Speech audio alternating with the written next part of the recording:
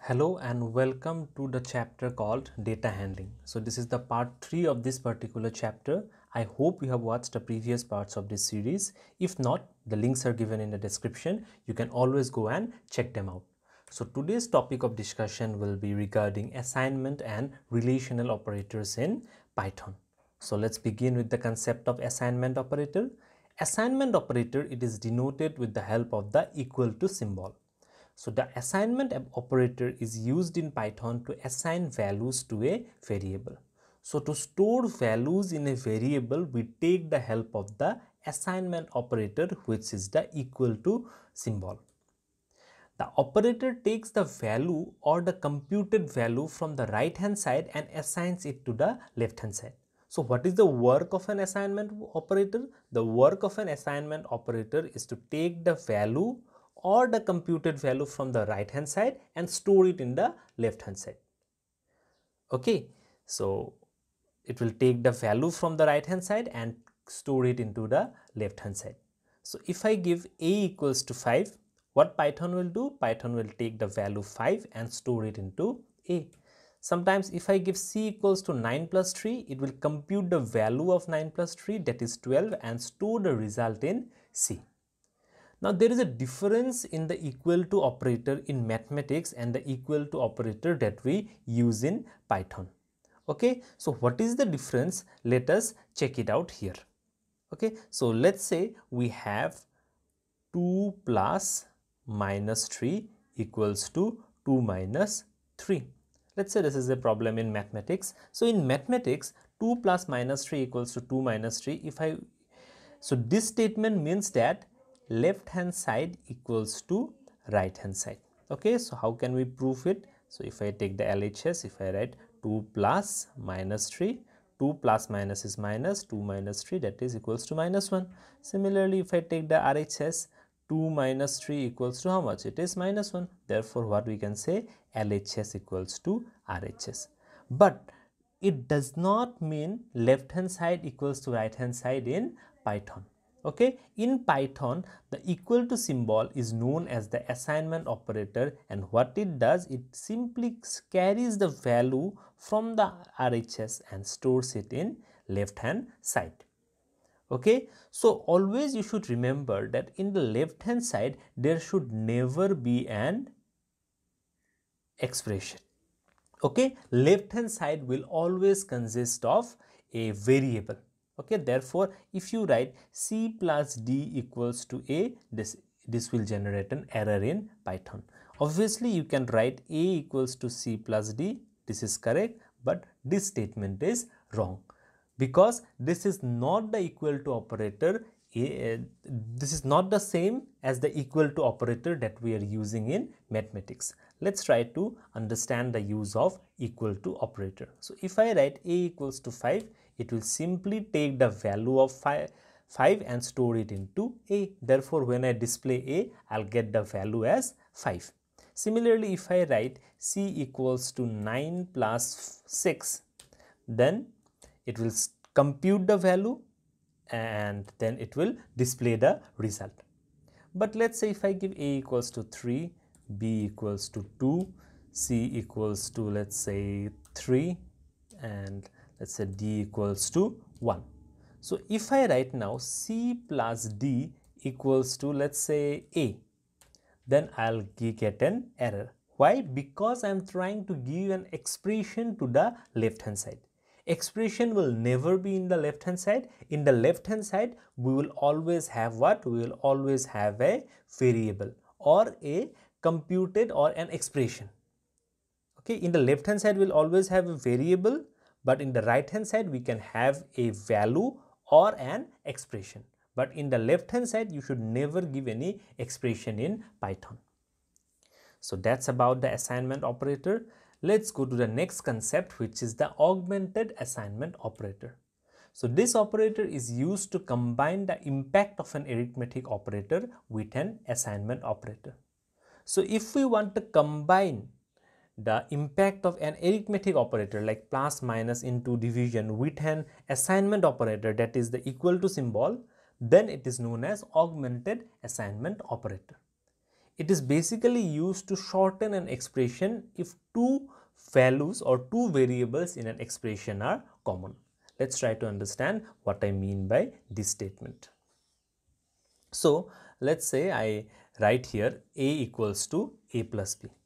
So this can be shortened as follows: a plus equals to b. So let's say I write a equals to a minus b. It can be shortened as a minus equals to b. Similarly, the same rule will apply for multiplication also, for division also, for floor division also, for exponentiation operator also, and for modular division also. Let's try to understand it with the help of examples. So let's say I have a equals to 3, b equals to 5. Okay, if I write a equals to a plus b and then display a, I am getting the result as a 8. But the same thing can be written using augmented assignment operator as follows: a plus equals to b. Then also the result will be calculated. And how can we see the result? If I just write a, then I'm getting the result as 13. Why I'm getting 13 here? Because at the previous step, the value of a was 8. 8 plus 5 is how much? 8 plus 5 is 13. Therefore, we are getting the result as how much? We are getting the result as 13. Similarly, it is also applicable in case of multiplication also. If I write a equals to like a into b, I'm getting the result as 65. Similarly, this can be shorthand using the augmented assignment operator as follows: a into equals to b. If I write it in this format and display a, then I'm getting the result as 325. So we can shorten the expression if there is one common variable.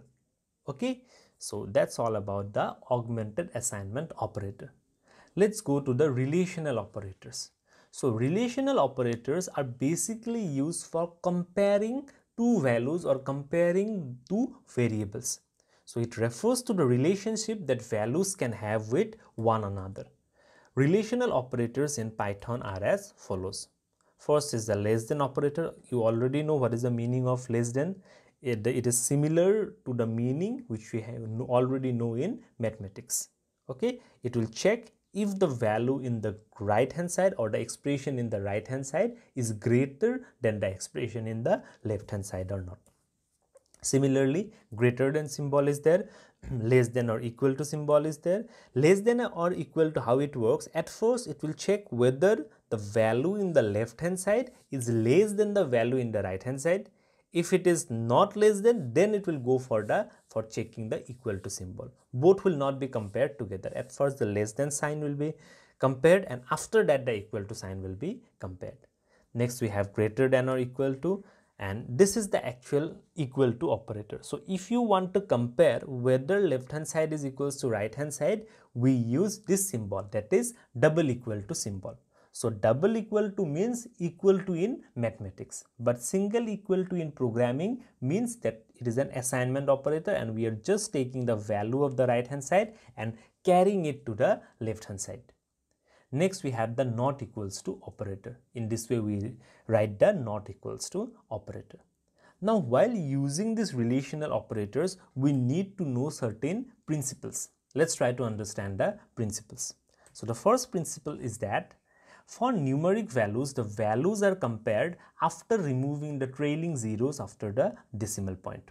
So what happens here, what do I mean by this is that if I write 76 equals to 76.0, these two are basically the same thing, and the comparison is done after removing the trailing zeros after the decimal point. After the decimal point, whatever zeros we have, only zeros, they will be removed before the comparison. So after removing only, the comparison is done. So relational operators always gives a result in either true or false. So if I write 2 equals to 2.0, then it is true. Now here I have used the double equal to symbol, which means I have checked whether LHS is equals to RHS or not.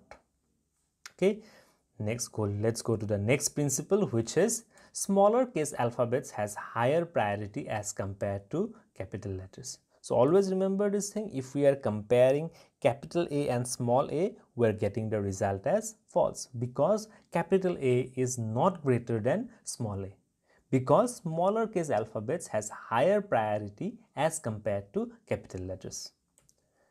But if I give small a greater than capital A, then I am getting the result as true. Now, why this is happening? This is happening because of a value known as the ASCII value. Each character in a programming language has a value, and that value is known as the ASCII value, or the American Standard Code for Information Interchange.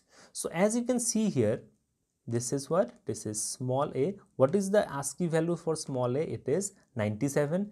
If I show you here, this is capital A. What is the ASCII value for capital A? The ASCII value for capital A is your 65. Okay, so as you can see, the ASCII value of small letter